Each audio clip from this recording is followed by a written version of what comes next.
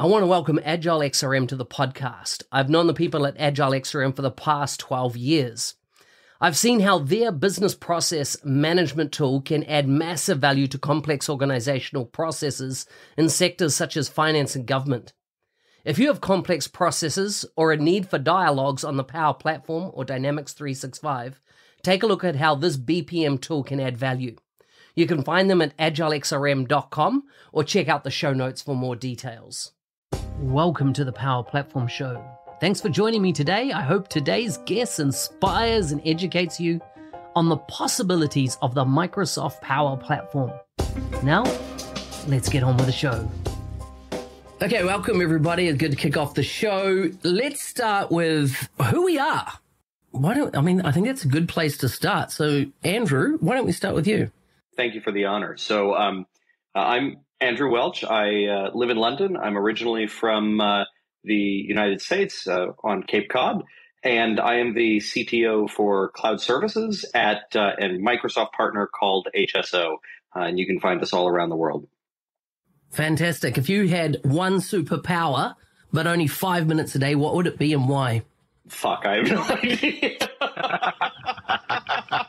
That's your superpower. I love it. Everything.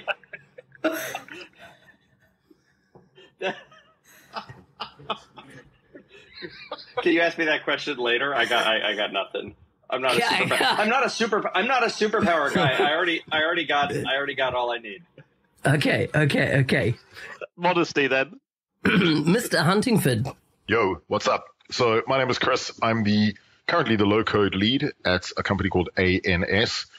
We're in Manchester, and I've just moved to glorious Cambridge, where I will be am living very close to Mr. Dorrington. And yeah, I get to run around and tell people how epic low-code and ecosystem enablement is. That's Nice. Yeah. If you could be one kitchen appliance, what would it be and why? Definitely a whisk, but one of those double whisks that mix up together. The reason is because, number one, they are literally the most useful things. Also, if I could replace my hands, it would be with tiny whisks, like many of them. And I'd be whisk man, like run around just whisking stuff for people. That's why. I just think whisks are the most important thing. Also, I have a thing for spatulas, but like proper spatulas with a little hook on the end that lift the egg over for you. Nice. Thank you. Anna. Hi, I'm Anna Demeny. I also live in London. In fact, very close to Andrew Welch. I come from Romania, and I am a cloud solution architect for Microsoft. Every day I get to explore new technology and help people implement it. So that's really, really cool. Nice. If you could eat only one food for the rest of your life and it would never impact you negatively, what would it be?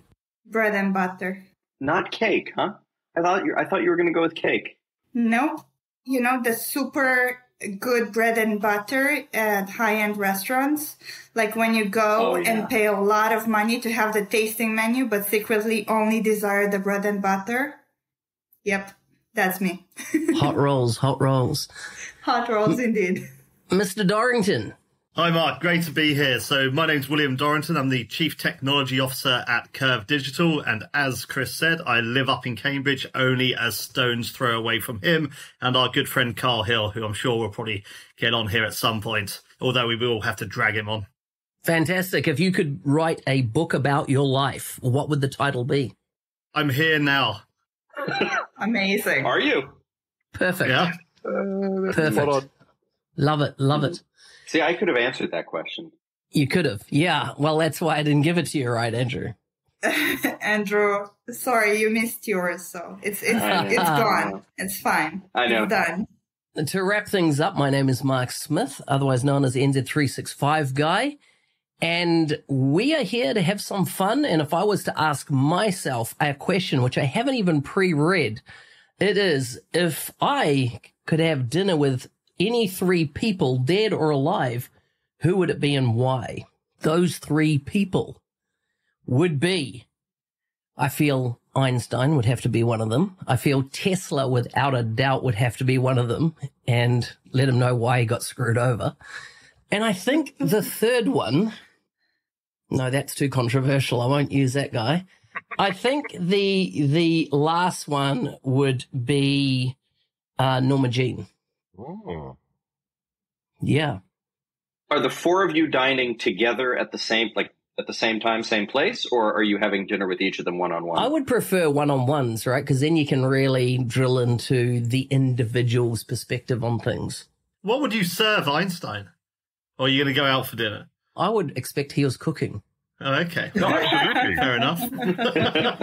It would be at his house, right? So, Yeah, for sure. How foolish of me. I would be the guest of honor.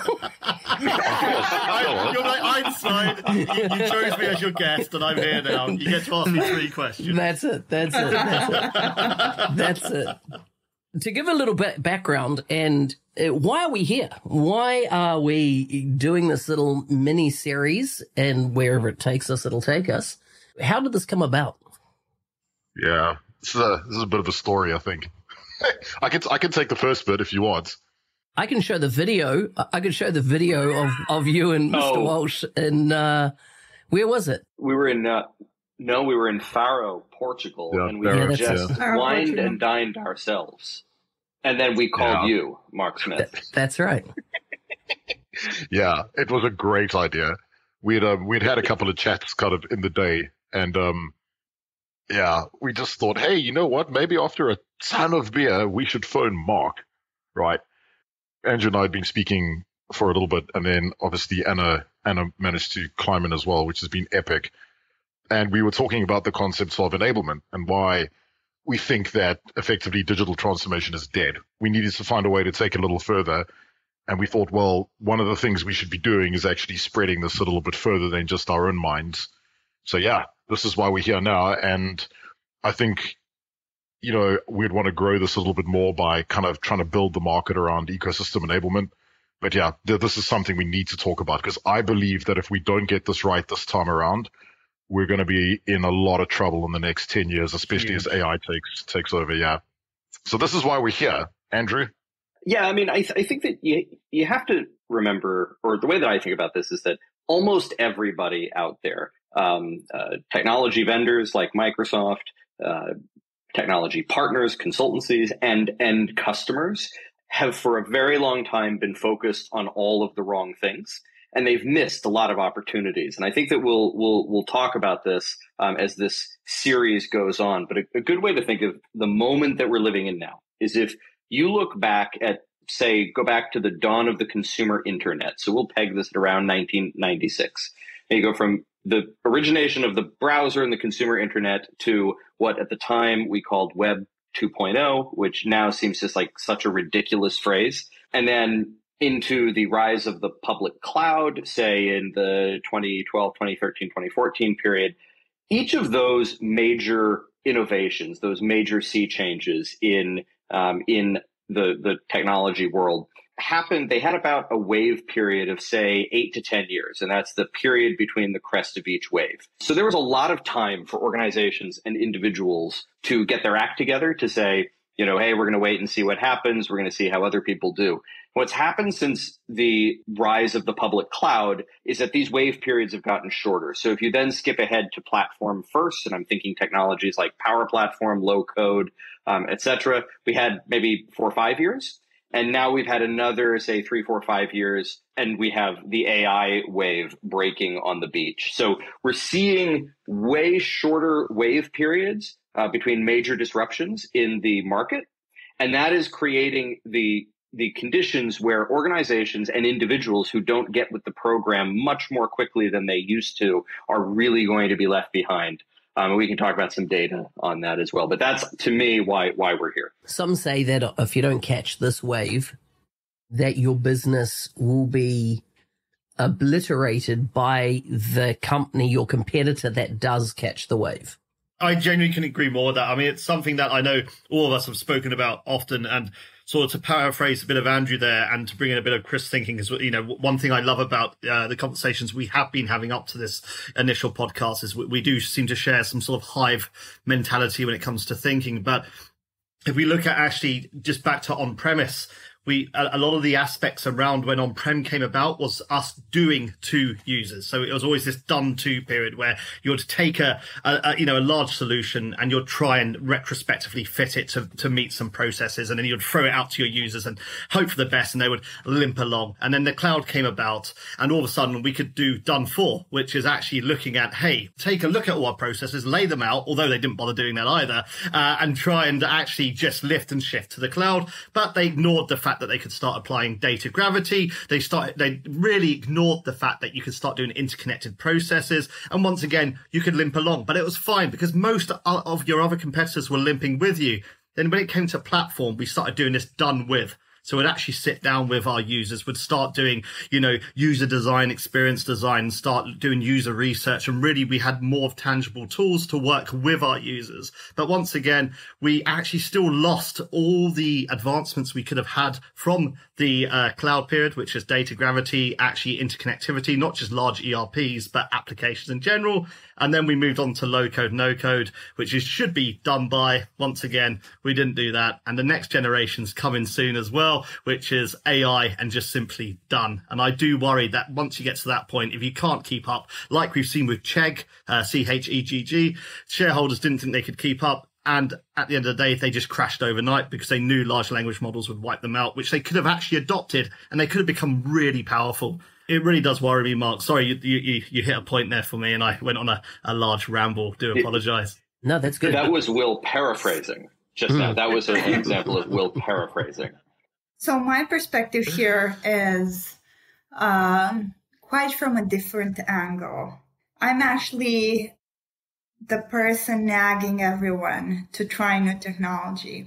I'm there, that little person in the corner, trying the new things, sort of going into detail, and then connecting everything together. I'm that person who will say, no, you're creating data duplication, that's not going to work. Which means that I get to talk to organizations who are keen to follow new technology and who are keen to follow the money and who are keen to actually integrate their systems. So maybe I was fortunate that I didn't really deal with companies who have failed because they haven't followed waves. But on the contrary, I've dealt with companies who were open to change, who were open to learning more, and who were open to having their teams sort of talk to each other and create more value for their customers. Because frankly, that brings my bonus up at my job. So that's, that's why I chose them, right? And that's how they got success. So I'm here to sort of talk about the opportunity to enhance that way of seeing things, the opportunity to really look at what's out there and, more importantly, what's coming. And I'm really fortunate to be here with you guys who are such great storytellers, because no one notices the guy in the basement creating the AI tools, right? Everyone just looks at the evangelists. So I guess I'm here to say what's going to work and what's not going to work. When it comes to a new technology, my bumper sticker for Anna is that she will engineer your crazy hopes and dreams. Like, she will actually make the insanity function correctly, and she's very good at that. That's very cool. AI has come up a few times. Where are we on the adoption curve, right? Do you think we've hit the peak before we go into the valley of, what is it? What's it called? The valley of... Drop of disillusionment. A disillusionment. That's it. Where are we at the moment? Where we're 6 months in, or, November last year, 2022, was when the world became aware of large language models at scale. Where are we now in the context of that, of that curve? I would say we're at, in a battle scene in Game of Thrones when there's a volley of arrows and there's a lot of chaos and no one knows who's doing what to whom and where we are, and everyone's just swinging their swords around saying, I will do this. I've got the answer. I will save you. I think we're there right now. Yeah. Or at the battle in The Last Hobbit. Same thing. You don't know who's fighting who's doing what, what's our purpose. One thing that I have noticed was as soon as this started coming out, and one thing that things like OpenAI has helped us with is explainability, right? Everyone was really sort of not put off from data science, but because they didn't understand data science. And to be honest, data scientists don't usually understand data science either. On top of that, they didn't want to adopt it. But as soon as you can start, writing into, your grandma goes onto a website and goes, get me a cake recipe in the style of Billy Joel Piano Man and sing it to me, and it brings up this lovely Billy Joel, cake recipe. Fantastic. All of a sudden they don't care that it's not explainable. But what I noticed from clients at that point was this sudden influx of, really inflated expectations around what this could achieve. And them saying, I want it. I go, great, where's your data then? Well, there's a bit over there. There's a bit over there. And we got loads all around here. I go, okay, can you trust any of that? No. Okay. And you can't get it together. People can't use it to make the right decisions. Well, let's get that in order first before we start looking at clear objectives around this. And that seems to have relaxed a bit now. And I'm starting to see more concise reasoning around why they wish to adopt large language models and other things like propensity models, etc. So I do think we are getting over that trough of disillusionment or whatever we refer to the Gartner hype cycle as. Oh, dude, I don't know, man. They're still there, but we're seeing some good people now. I think we've underestimated the hype cycle on AI. I'll tell you why. Yes. I think what's happened is I think we're going to have several troughs. And the way that I think it's going to work, I believe, is that what's happened is that this thing is just being discovered. I mean, for ChatGPT to become the most popular visited website in the world took not even a day. Not even a day, right? I think what we've done is we're going through hype cycle maybe 2 at the moment. And I think what will happen is there's going to be a dip. There's going to be a trough of disillusionment that I think, Will, you're talking about from a data perspective, when people really figure out that their data is FUBAR. And then I think there will be another learning curve. And what I think is happening is we are not at the day your data's FUBAR part. I think we're at the top. We're going to dip very soon. But once people figure out that the data is going, their data needs to be fixed, that hype cycle, that the next one is going to be huge. And I think that's when we're going to see some mad disruption. I think that it's really important here to distinguish between the consumer and the organizational, the business or the institutional approach to AI, right? So I think that there's lots of hype and to a large extent it's well deserved in the consumer space, right? Because consumers don't have these vast stores of data that institutions have. A couple of weeks ago in The Economist, they ran an article that was titled, "Your Employer is Probably Unprepared for Artificial Intelligence." And it talked a little bit about how the top firms in country after country, the top firms over the last 10, 20 years have pulled away from the bottom firms. So in the United Kingdom, for example, there's been a nearly 11% rise in average worker productivity from 2010 to 2019. But during that same period, the least productive firms saw no rise at all. There's been in Canada a tripling of productivity growth in the most productive versus the least productive firms. So what I think we're on the precipice of is a lot of organizations realizing that they either didn't do enough during previous cycles of innovation, or they took the easy way out. They did the lazy thing. They focused on the app rather than focusing on the data, rather than focusing on the platform. And they're about to realize that AI is not magic. It just does magical things with your hard work around your data platform. And that, to me, is the trough of disillusionment that most people have not even hit yet because they've been so wrapped up in the consumer wow factor of what they can do with ChatGPT or with Bing. And it's so much more than that. I just wanted to say that they still are. I am still talking to organizations, some of them pretty big, who are still super focused on the app, who are still super focused on the superficial way of adopting AI, who have previously sank and nearly drowned in previous waves. They're clearly not prepared for this wave at all. but they want to try like the Copilot preview. There's a lot of smoke and mirrors. Mm-hmm. And they are hoping that by trying out these new tools and shouting out that they are to their customers, they're gonna win big deals, and then they're just gonna wing it because no one knows about AI anyway. That's another way of seeing this disillusion. Will, did you have something to add there? No, I was just, sorry, I was finger pointing in excitement. That's what that was, Mark. So everything you said is, I absolutely agree with and see all the time. And it'll always come back to most technology conversations, especially in the Microsoft Business Platform, comes back to how good's your data and do you know where it is? Because that's always even the applications we build, we're either inputting data or moving data about to then report on that data. Data science only allows you to then mine that data for more value. So I was just excitedly agreeing with it. And sorry, I've had a bit of caffeine, so I'm ready to go now.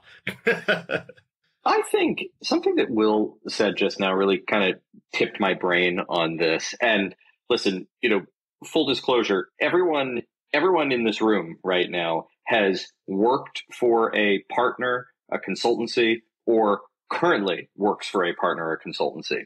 And I think that there is, when Chris and Will love to talk about how we screwed up digital transformation. And I think that there is some culpability here for the network of the whole network of individual technologists, experts in the field, and partners who end customers rely on. And almost all parties involved have, we're going to segue, I guess, into the pyramid a bit now, but almost everyone involved with this has spent a couple generations of technology really obsessed with implementing workloads. That's building apps, building end user solutions, building BI components, implementing Dynamics, implementing Salesforce, SAP, Workday, whatever it is that you are implementing. And the fact is that one, when you are that obsessed with implementing workloads at the expense of the hard work of building proper platforms, you are building a house on atrocious foundations. And now we're in a position where it turns out that the ease of insourcing and reshoring is way higher when we're talking about implementing workloads. And by the way, implementing workloads, that is the thing that is most likely to get eaten in the short term by the combination of AI that can build the app for you, and also by citizen developers who can take a lot of that lower complexity work off the hands of developers. So on the one hand, it's a good thing if we're trying to eliminate backlogs, but I also think that we have a whole network of experts that have focused people's attention in the wrong place for way too long. Yeah, I'd agree. I think that there's been so many people placing value on the deliverable. And Andrew, one of my favorite sayings of yours is the tyranny of the deliverable. It's literally the tyranny of the deliverable. Yeah, I love it. I just think it's phenomenal because everyone is so fixated on this little thing, this tiny little thing that provides an outcome. And I'm like, guys, you don't need us to do this. You could be doing this yourselves. Yeah, and that's the whole thing. I think even the concepts of the fixation on the app, I mean, that's like looking at one brick in a house. Like looking at an app or fixating on the app is like looking at one brick. And I think a lot of the time, even me in the very beginning, like years ago, I failed to see the bigger picture. I get it now, but I've had to go through the pain of learning that actually the one thing is not the thing that matters. It's about enabling the people to do the one thing. And if you can enable millions of people to solve the problem themselves, rather than you trying to solve one problem for each of them, I think that changes this whole thing massively. But that goes back to the culpability and everything you just said there, Chris, which is actually a lot of partners have become technologists rather than consultants. And what I mean by that, which is the client will ask for something specifically and they go, yep, I'll build that for you, rather than, well, are you sure you want to just focus on that brick? Or do you want to zoom out and focus on the whole house, the whole neighborhood, the whole world as it would be? And I do think actually, we have, and that's the royal we, that's talking as Microsoft partners all up. We are to blame for a lot of that, for sure. We need to go back to our purest consultancy roots, which is let's start enabling you appropriately and properly rather than just allowing you to focus on what you think is appropriate for you right now when we know it isn't. So to make that possible, I'm wondering is, are partners playing high enough inside the organizations they're consulting to? Because what you just talked about there is that if a client has come to you and asked for a thing to be built and you go in there and go, listen, you're looking at, as you say, this brick, but your data estate is shocking. And that the person that you're working with, the team that you're working with goes, that's not in my KPIs, or that's not in my remit. That's not my, that's doesn't go in my P&L. Yeah, I only care about this brick. Yeah. So I feel like there's an element that it's not just, you know, and I'm not going to defend partners at all, but there's an element that the way organizations buy, and we had this a lot, right, when you get an RFP, RFI, it's like the worst way to buy on a feature, tick, tick, tick, right? Rather than, what are you trying to do? And let's unpack it. But that's the way people have been told. That's how you assess 3 different solutions and make an informed choice and, you know, get whatever comes. How do you move that conversation to a much higher level? Because when you talk about moving beyond the individual brick and solution, if we're going to get to the point where we can say to the AI that we have running an organization, I need this type of information presented inside Teams, and it needs to be in a way that anybody that has privilege should be able to make this request, right? And I'd expect that in the future, there'll be no such thing as low code. It'll all be no code, right? It will be that AI will have access to the entire data estate of the organization. It'll have access to all the different ways of interacting, honoring governance, permissions, etc., and go, boom, there it is. And you'll go, Absolutely. I would like it to, and it will just alter on the fly to your requirements, right? That's what I see the future as being. How do you then, as in, go back to that organization, as in from that starting point, and go, listen, at the moment, you've got 1,000 data sets that sit in Excel that are part of your data estate that is unconnected, unconsumable. Then you've got 3 different SaaS solutions over here that has no API into your data estate, but have a big chunk of your data. How do you then have that discussion? I would like to build up on your question. Together with what you guys were saying earlier, I partially agree that this is the fault of partners who are keen on selling things really quickly, like easily resolvable scenarios that will give us a quick return, that they focus on a deliverable, that they do mostly specialize on workloads. And whereas just a few years ago, maybe like 5 years ago, everyone was converging together in a DevOps cross-functional team scenario, everyone just went siloed again in the chase for, well, profit. But I would like to build on Mark's question and say, do we fully believe that this is the partner's fault? Or is it the customer's fault as well, if not mainly? Aren't they the ones pushing their providers to go for a workload? Aren't they the ones making the provider and the partner scared that they're going to lose out on the business unless they take that Excel spreadsheet with 1,000 data sets and just create a Canvas app on top of it to make it consumable?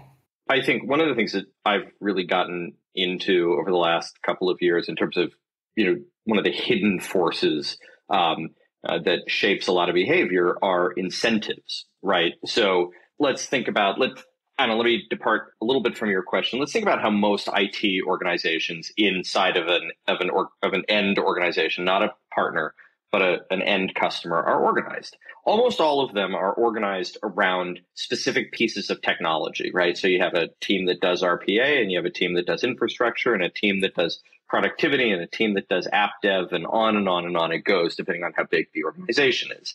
What so often happens is that from a budgeting perspective, the IT budget gets tied to a number of baskets of requirements. And then they take the basket of requirements and they give it to the RPA team or to the app dev team or to the infrastructure team. Well, unsurprisingly, right, if you give a basket of requirements to the RPA team, you're going to get the thing that's made out of RPA. And you're going to get the thing that's made out of infrastructure and the thing that is made out of app dev, even if that is not the appropriate technical or business solution.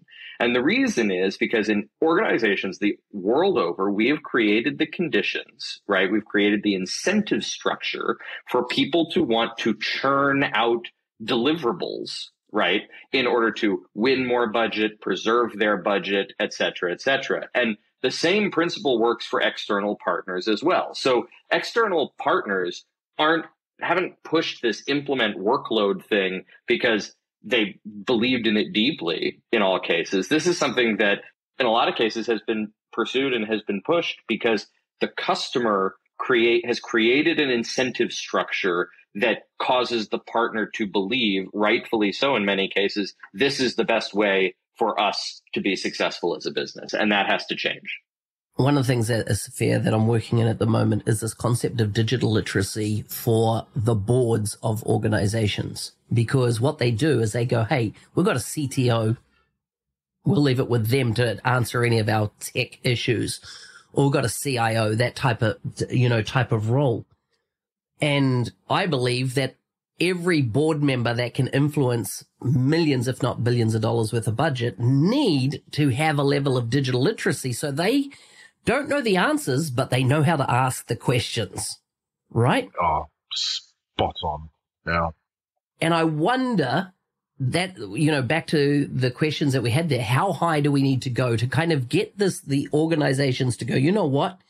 If we're going to be here at a certain point in 5 years' time or 10 years' time, and when I look at where AI is going to go and what I'm researching and reading, 5 years and 10 years are going to be quantum leaps from where they are now. The flip side of it goes, yes, I can see it getting there, but then I'm like, yeah, but these Methandiols, that's not even the right word, in these organizations are so far behind. How are they going to make the right their organizations there, or are we going to just see them disappear? They have to learn. I think that digital literacy needs to be at every level in the company. We're not in the 70s and 80s any longer where IT was like, oh, this is a cool thing. This is real, and this is here, and this is not going anywhere. It's the same thing as like, okay, let me give you an example.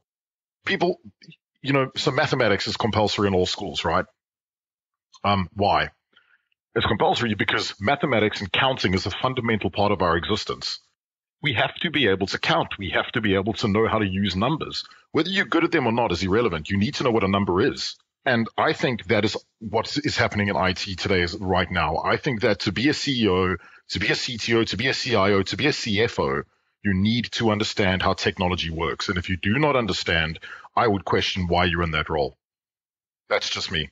How do you define how technology works? You just said you need to know how technology works. How does it work? That's a great question. The way I'd define it is that you would put in certain kind of benchmarks. So think about karate, right? When people are learning to do karate, you get belts, you get graded. At school, you get graded, right? I think the same thing should happen here. I think that you should never be able to move into a CFO or CTO position until you understand the core concepts of the tech that's going on in your business. Like, why does data matter? Why do we care? The thing is, it's not a what question anymore. This is a why. And I think you can quite easily grade that. We do that in companies right now with makers. You've got a company with 45,000 makers. They need to be graded. I would never let maker A, who's Bob from, customer service, build in a certain place because I don't trust him and I don't want him to touch my data. And I think up to the C level, it's the same thing. And folks, this is the fundamental problem that we've got here is that the people in the senior levels don't know how to make the right decisions based on the education that they've been given.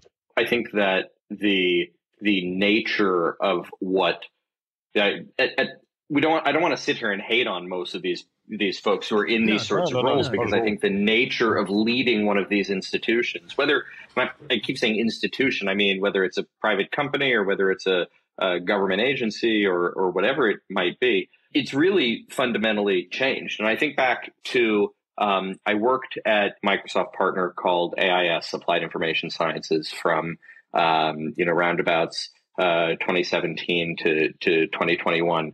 And I remember the first time I was in a big company meeting, and the CEO, their great guy, Larry Katzman, he was talking all about this back in 2017 about how every company needs to be a software company. Every company needs to become a software company. And I think that I didn't realize at the time how correct that was going to be. And I had big arguments with people because I was a believer when I heard it, right? But I had big arguments with people that, no, you need to focus on your core business. And looking back on that now, it seems preposterous, really, right? That anyone could focus on their core business without mastering the technology that increasingly enables them to do that core business. So it's a huge reorientation of what the purpose of the firm is and what the role of that executive leader is as a technology leader, even when you're not in a prototypical technology company. And let's face it, every really good digital transformation, if we can say that there has been some really good ones, because there has been, okay, there are some ones that, come to front of mind. Oh, yeah.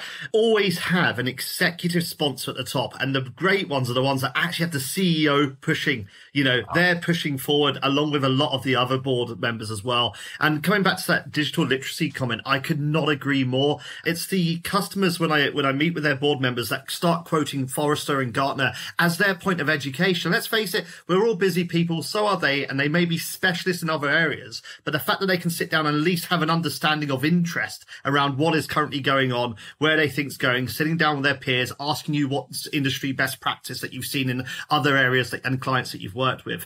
They're the ones that are normally ready to engage in a much higher level and are ready to learn and actually be, slightly molded, but you can also learn from, because it's a really interesting space. I like your point on every company should be a software company. And I think we're moving into the fact that every company will soon be an AI company as well. Yeah. They're all going to have their own specially trained models. And a lot of them that I'm starting to speak with now are starting to go, wait a minute, we have a real product here.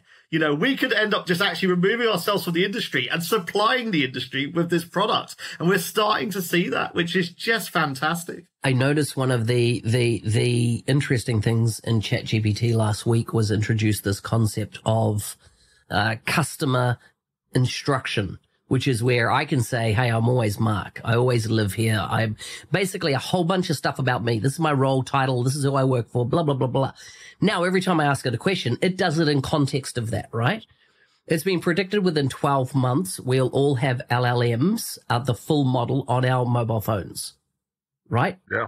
There's been rumors that Apple's making that as well. And so therefore we are going to be able to, of course, give it our own data, and it'll be incredibly powerful. Now we take that same model and look at organizations. The problem is, where's the data? So, Mark, I consider you actually an expert in the field, and I'm going to tell you why. We were at a conference in 2018, and you were actually walking around with a camera and a whole setup thing, interviewing people, asking them for their opinion. And the question of the day was, what are your ambitions for next year? And you were just asking everyone that. Executives at Microsoft, partners, everyone. Then it was your turn to say, what did you think the future was? And you said AI and VR. Who said that? You. Oh, man, I never remember what I said. Your person actually said that. Yeah.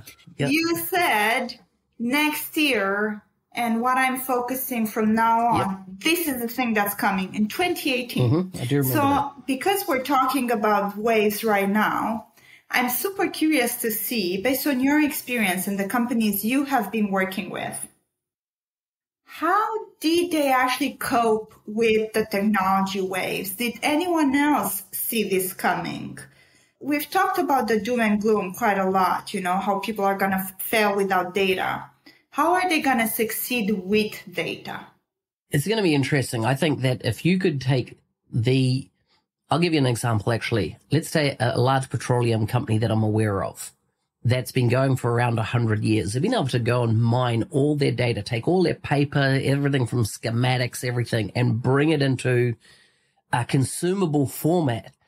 And they've been able to tap into engineers that used to work for the company 30 years ago and are no longer there, but because they were in an industry where everything had to be captured, everything had to be documented, they've now been able to take what was paper-based capture then, digitize it, and are learning so much stuff about how to build forward because they've not lost the body of knowledge from all those incredibly knowledgeable engineers through their history. I think that when organizations really understand that and assemble their data in a format that is cataloged and usable, and what I mean by cataloged is that if you go into a supermarket and they didn't put any of the food in the same location, they didn't put the breakfast cereals there, they didn't put the fruit and veg there.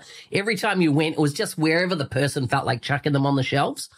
You'd pretty quickly stop using that supermarket, right? Because you wouldn't know where to find the things that you wanted. And so I think organizations have to go through bringing their data and making it all accessible, whether it's via APIs, whether it's in Fabric, with whatever. They need to bring it together or they need to make it accessible. And then the second thing, I think they need to catalog it and to really then drill into it. I think any organization that really does that, they will outstrip every competitor by miles, because what they'll be able to do is be able to take not just their data sets. So once they've got that, they'll be able to then consume public data sets and understand what the impact of a business happening on the other side of the world will have on their business and what consumer trends or behaviors are changing. They'll be able to take those external data feeds and therefore enrich their own decision-making processes around engaging with future market ops. So for the first time, after 2 decades at least of talking about knowledge management, we're actually going to have knowledge management, AI to the rescue. Yeah. I am the artificial intelligence, and I am here to save 2004's biggest tech trend. Nice. I think that's great. That's a great example. It is amazing. So I do a session on data quite a lot in the community, and when you actually go into things like ChatGPT and that, you ask, why do we capture data? You're going to get a number, like a plethora of random things. But actually, the reason we capture data is to make more accurate business decisions faster, right? Like that's the only reason we do it. And I think, Mark, you've hit the nail on the head, man. Like if you could predict where your business was going to go, your buying cycles, the product cycles, the propensity modeling, that you could do anything. And the thing that makes me laugh so much is that every company in this world has got huge amounts of data, but they're their own worst enemy because of politics. And it goes back to your original question that you asked. You said, like, what is the thing that's really stopping us? And it's the companies themselves. Like, they don't have enough education. And the problem is that everyone's so busy land grabbing and holding on to their little area. But actually, if they just realized, hey, you know what? We're just going to share this stuff. And I think it's slowly happening. Like, if you look at, so some of the fire services and the local governments in the UK, like they're not competitive and they're quite happy to share information because they're like, look, if this is going to help us save lives, this is a really good way to use data. So the opportunity is there. It's just people are so fixated on their own little thing. Man, it drives me nuts. Like I actually get upset about it because this could really change the way people live, work, everything. Yeah. You just need to take a look at the airline industry to see why the concept of flight and moving from country to country via air travel has grown so much in really a short amount of time. It's because every accident has to be fully investigated and everybody gets to learn from it. Nobody gets to go, no, we're not going to say how that plane went down, right? Everybody has to learn from it. It's not a thing about, controlling the data and therefore only I learn from it, right? It's about safety of everybody. And I think we need, models more like that, which, they're screaming out in security, right? That if you have a security breach, I saw something the other day that you got 3 days to report it to. Otherwise, you can be sanctioned with a heap of fines. And because I think there would be a lot less security risk if there'd been a lot more, hey, we got breached and this is how they did it and let's tighten up in these areas. But of course, what happens? We got breached. Don't tell anybody, right? We don't want anybody to know. Crazy. Yeah, man. I really think that in this era now, I think Will said, like, people, this is not a case in point of, oh, we think we can change. And, the digital transformation thing, it's like, okay, we don't really need to do digital transformation. We're going to skip out and like doing digital stuff, and we're just going to capture things on paper and carry on the way they are. In this wave, I believe that if people don't do something, they're screwed. This is not a case in point of like, you can skip this wave. Their competitors will have an unfair advantage for all the right reasons that actually adopt this. And that's as simple as it is. They will have, all the cheap. Yeah, it's a fair advantage, but they will see it as unfair as well. And I played with that in my head a couple of times, Andrew, but I think actually saying unfair advantage almost has more impact, because they will see it as unfair, because they will be able to have more productivity, better decision making, and actually more autonomy, which will allow them to, accelerate beyond belief, quite frankly. And that's, going back to the example I gave at the beginning, which is check. Look into that, because that's one of the key things that allowed them to be left behind, which was you can't keep up with just large language models in general. Where I think actually if they were ready, they had everything together, their data together, their infrastructure, everything was interconnected. They could have become a super house of education. Mm-hmm. That's what we're starting to see now. So sorry, I was listening in awe of some of the opinions, but yeah, fantastic. I was going to say that I think that we really are going to see more and more of a two-tier economy emerge, right? So this is a sad story, and it's also a happy story, depending on which side of it you're on, where the organizations, the institutions that invest in this wave, and the institutions that take it seriously, and really importantly, are willing to do the hard work. Right. Yes, you need capital, you need financing to be able to do some of this, but a lot of it is about organizational will. And the organizations with the folks with the organizational will, I think, are going to more readily find themselves in the tier of the economy that really is able to take off and do things that they haven't thought of before. Now, unfortunately, for the bottom tier, I think all the time about the fable of the frog being boiled. If you stick the frog in boiling water, the frog will jump out. But if you stick the frog in just warm water and then gradually turn up the temperature, and that is what is going to happen to a lot of institutions, a lot of organizations out there, is that they are not going to realize that they're finished until it is too late to do anything about it. That's the real fear over the next several years. Yeah. One of the things that we started here was around the failures of digital transformation. Have we really put that to bed? What can we learn from it? And why, like, I just even look in my LinkedIn profile, and my title is I help organization digitally transform. Yeah.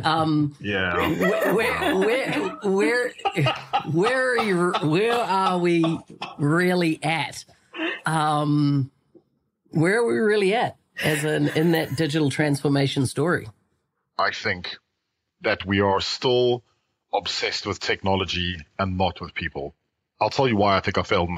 I don't think it failed. I just don't think it did it as well as it could have. But like when this whole thing came around, so if you look at like the clock ticked over in 2000 and everyone was like, oh shit, IT's here to stay, right? Like the big 00 didn't destroy everything. Cool. Like, let's put our seatbelts on and get strapped in for this thing. With the acceleration up until about 2010, 2012, when Capgemini came up with the term digital transformation, it was this fixation on tech. It's like Microsoft releasing huge amounts of technology, Google releasing huge amounts of technology, same with Apple, without governance, without thoughts of like actual outcome. Let's do cool stuff as fast as we can to beat everyone. But nobody thought about enabling people. Right? Everyone was just like, okay. And that's why we have a developer shortage. That's why we have people that aren't technically educated. And that's a problem. Okay. And I think we're in this wave now where people have kind of thought, okay, we figured it out. And then when 2014 came around with low code and Forrester coining that term, they were like, okay, well, we've kind of broken this thing. Let's see if we can maybe do something better. So low code's here and we're enabling people, but we still haven't told them how to do anything. We're still focusing on, hey, that's a power app. Hey, it's a flow. Hey, AI, but not like, how do we really enrich somebody's existence as with technology as a catalyst? And I feel like in this era now that we're coming into, and I'm watching people like Google and Microsoft, even Ryan Cunningham, he gets on stage, he's not talking about power apps anymore. He's talking about maker movements and people and how we can help them. And I think that is key. And like I said before, The companies that don't climb onto this maker movement thing, this ecosystem enablement thing, are still going to be fixated on tech, and they won't have the people to help them. In my opinion, enabling people has been quite a challenge for me in multiple jobs, because I love the idea of enabling people. I do not love the idea of not educating people. It feels like people were actually able for a long time, granted not with Power Apps or with Power Automate or with low-code tools, but they did have Excel and they did have like folders and categorization systems and so on and so forth. We started to digitally transform those processes and those ecosystems. But unfortunately, we didn't fully understand the scale at which our friends and colleagues would be enabled to freely take on data and run with it in a way that we couldn't catch up. I really loved what Mark said earlier when he said, you know, you're going to lose the value created by these brilliant engineers. And these brilliant engineers have been working with macros in Excel. And you're like, oh, whatever, we're just going to digitally transform and create that bit, but we're not going to invest in actually understanding fully what the process does. We're just going to do whatever we feel like the end result should be, but we're not going to go deep enough, and therefore we're going to lose a bunch of data, or we are going to store it even less structured than in Excel.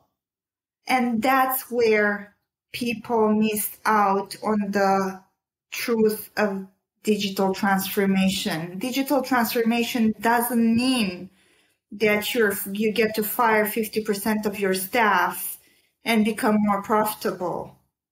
It means that you really take the time to understand what your processes are and understand the fact that 90% of what you want to do, you can do in the cloud, and you don't need an RPA bot for it. I was going to say, in the end, I love the point there. In the end, digital transformation needs to be about growth, not about efficiency. Yes, you will realize efficiencies, but your focus, the eye you need to have on the ball should not be about cost savings. It should be about expanding the pie rather than carving it up more finely. It's hard because, and what Anna said there is around when you create efficiencies that you can then lay off staff.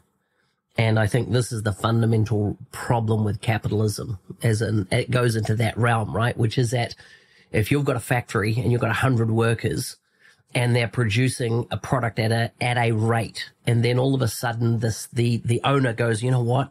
I heard that I can get a robot in and it can do everything at the same rate, but I can do it with 50% of the number of people. What does a capitalist do? Great, that's money in my pocket.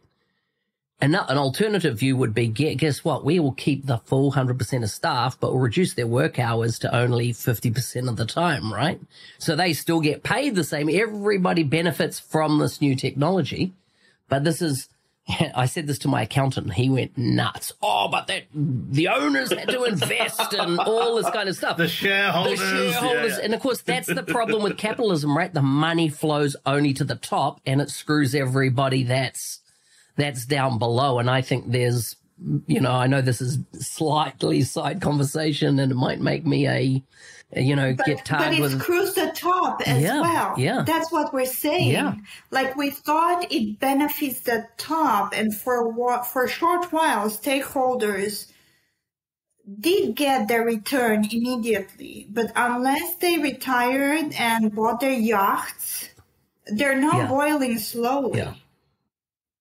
Because we are seeing that digital transformation and the wave of technology, because I'm just going back to the waves that have been much slower and less powerful in the past. everyone's being swallowed by a tsunami right now, unless they do take a step back. So in my opinion, we must now take a step back and recognize the fact, both partners and customers, recognize the fact that it's time to invest. It's time to invest in talent, in people, and in time for people to reconcile.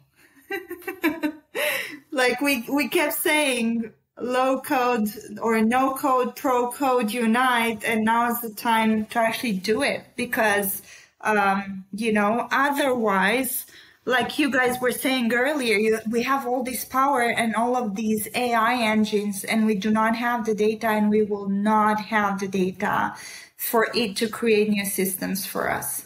And I absolutely agree with you, Anna. And the key word, the most salient word out of all of that was reconcile. And I think reconciliation is the key part here, which is, I really want to stop using the word digital transformation. I think we're now in re-digital transformation, thanks to COVID, with the overinvestment in actually low code and portals and all the other things that they create, and Teams and Zoom and puppies and dogs because you just brought them because you're alone for 2 years. We suddenly are getting into re-digital transformation, and actually reconciles the key part, which is when you look at the stats, all companies know that they need to a lot of companies know, that's a strong statement. A lot of companies know that data gravity is the key to success. A lot of companies know that actually it yields significant dividends for them when they have an intelligent data platform where everything's feeding in appropriately. But because they've already done it once or maybe even twice and done it so inappropriately and incorrectly that they're just worried about doing it again. So I love the word reconcile. And that was a bit of a sweeping statement, but I do think that's where we're at. So we're moving towards that enablement journey.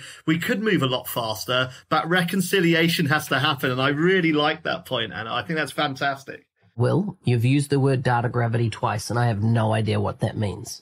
No one knows what it means. It just gets the people going, Mark. That's all. No, it's it's in my view, it's the ability to ensure that all these siloed, segregated, dispersed data around your data landscape, and if they are segregated, this poor data landscape can be interconnected, brought together, validated, mapped appropriately, and be pulled so you can use it appropriately, knowing that the data you've got in that large lake, in that large pool, is appropriate to use, and it's constantly being fed, it's constantly being pushed through. And then what that enables you to do is be more agile. It allows you to make these reports. It allows you to add statistical layers, models, intelligent layers on top of that, and actually report your data outwards. So instead of having it all flooded around, you're just streaming it all into a central location and having that gravity type approach with it. Nice. Andrew. I was going to say, do we need a list for this ongoing podcast series? We need a list of banned words, and it sounds like digital transformation. That's got to go in the bin. Like banned words and potentially banned topics, right? If my brother-in-law hears the segment about Mark Smith hating on capitalism, there's going to be a flame mark in the ceiling above his head. So the irony is his surname's Smith, and he's must be related to Adam Smith somehow. So this obviously draws us to a natural conclusion in what we've been discussing over the last couple of episodes.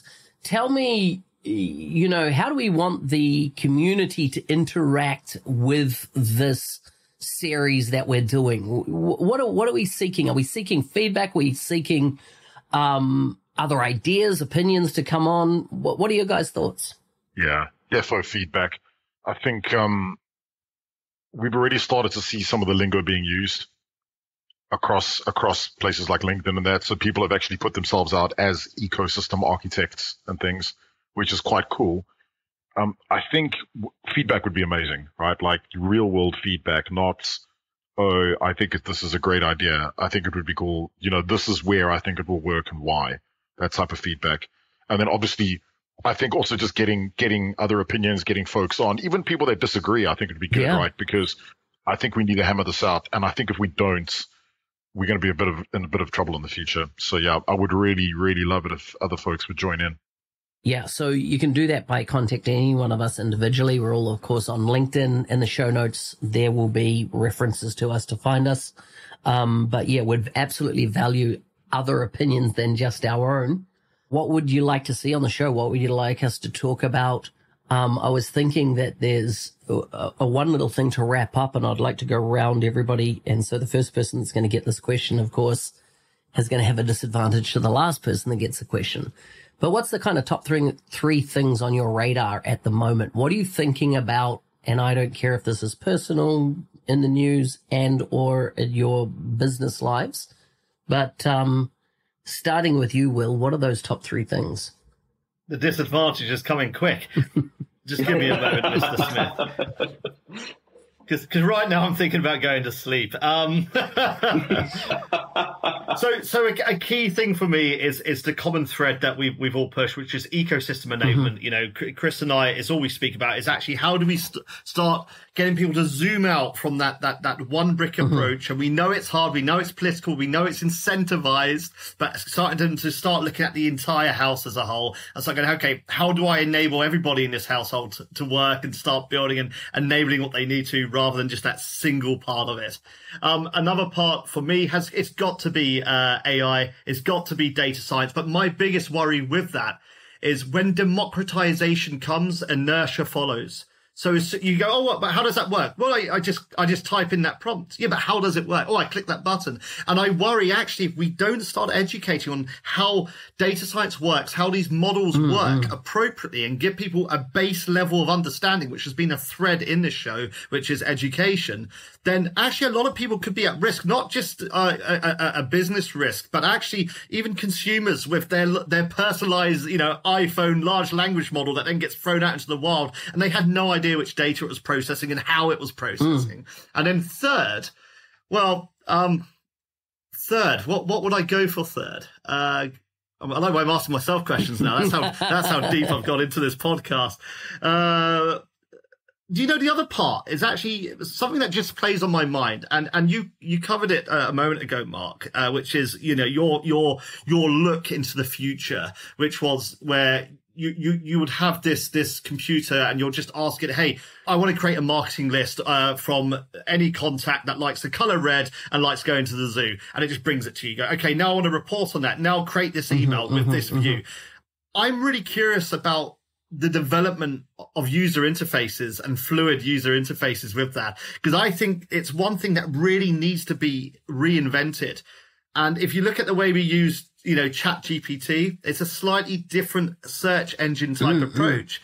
But as we further that, as we start becoming more multimodal, as we start becoming more centered around the fluid design where it can bring anything onto the screen, I'm curious of how us as people who have been around for a long time will adopt that sort of user experience and interface. And I'm curious to see where that goes. Nice. So that's been a bit of a focus of mine as well. And everything that comes with that, including, of course, accessibility. Nice. And that's it. Andrew. Well, aside from investing in a new webcam that isn't going to spend half the show, the next episode, blurry, I suppose if I did not say that the number one thing on my mind right now is the fact that Anna and I are going to have a proper wedding in September, I probably would congratulations. Really have been well done. Really have been leaving something out. That's so cool. So the rest of you guys are going to have to find your own podcast co-host for that period. Yeah. Yeah, exactly. Anyway, yeah, I would say that other things on my mind. First of all, when I was at the Microsoft MVP Summit in Redmond back in April, one of the things that really struck me was how everyone went to the sessions that aligned with their own track. Okay, so the BizApps folks went to the BizApp sessions, and the data platform folks went to the data platform sessions, and on and on it went. And I took it upon myself to go to sessions that were not in my own track, and I found myself, I was in there with Matt Necker a lot. Like, we were just in session after session looking at other people's tech. You went to PowerPoint sessions, you went to how to use OneNote. Oh yeah, and, the PowerPoint. Yeah, no, I get you. Planner, nice. PowerPoint is my favorite power product. All right.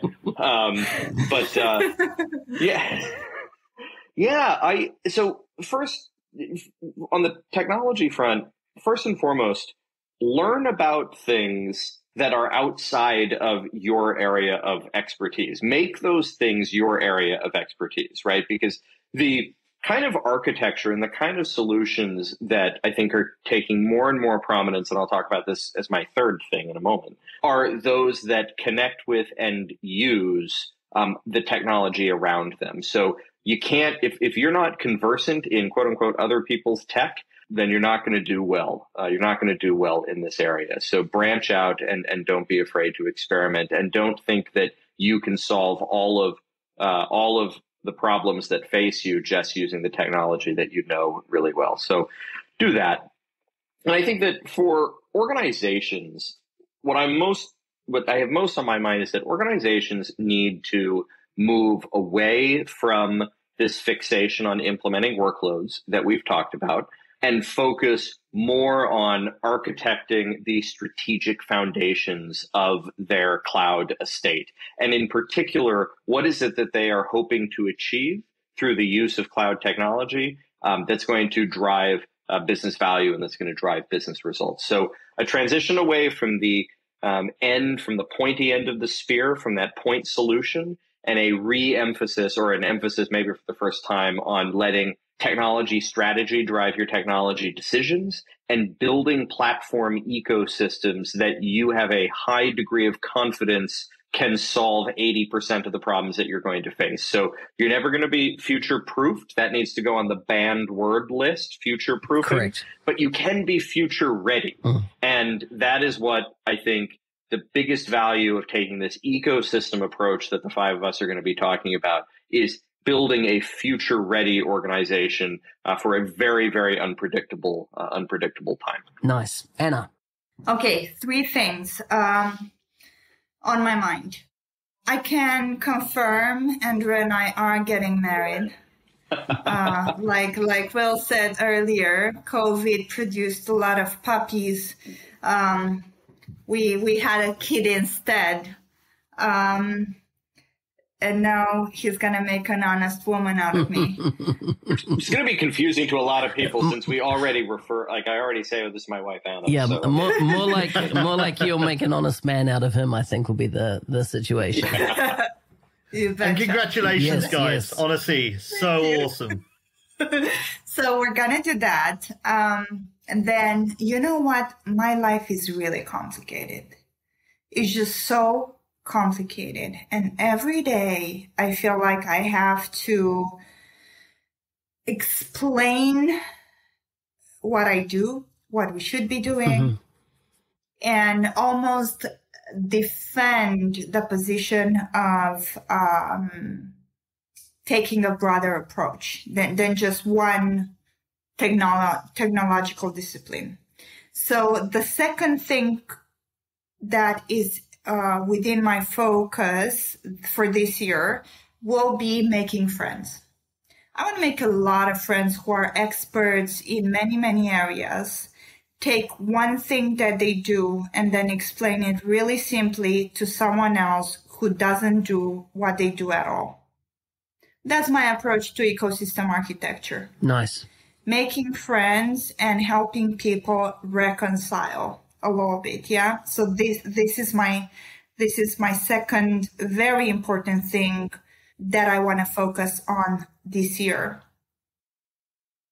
And finally, but not less importantly, I will choose a technological subject, and for me that is data. Very likely fabric, because I believe that this is the convergence of all data, and this is how we're actually gonna try to and start setting up routes for successful organizations who are going to be able to use artificial intelligence. So yeah, Nice. Those are my 3 things. I love it. Mr. Huntingford. Yeah, right. 3 things. So, number 1, moving cross stack properly. So I already do some cross stack stuff, but we invented a thing called the digital tripod, and it's a focus on data security and not just low code, but a mechanism to surface that stuff, right? So that's going to be a big deal. I feel like it's probably going to be my next 10 years, right? Like that's what I reckon. So that's 1. Number 2, I'll probably have to say growing the practice at ANS. Like on the ecosystem architecture front, not just on making apps and things like that, but really, really growing it into a full-on movement. I was saying to our CEO the other day, like, we're not a tech company that has a movement. We are a movement that has a tech company, right? And like, I think that this is much wider than just us. So yeah, defo those two. And I think the third thing, right, is, it's going to sound a bit crazy, but maybe to step back a little bit and not just from like events and things, but from the community in general, and just take a little bit of time, because like I've sold my soul to it to an extent. So now I feel like I want to move back a bit and like just hang out, enjoy our new house, hang out with my pals. I love it. And the fam. Yeah. So that's my 3. Nice. So Mark, I was going to say, what is your 3? Yeah. What's your 3? So a big one on mine is digital literacy. How do we, they say a rising tide floats all boats. How do we bring everybody's literacy up, no matter whether it's the janitor, the cleaner, the reception, everybody in an organization? How do we lift that in a way that is not like a forced thing? Oh, you need to learn this, like, it's like compulsory training, that you skip through the videos to the end and go, yeah, I watched it, but how do you actually raise the digital temperature for everybody? The second thing, is on my radar is robots.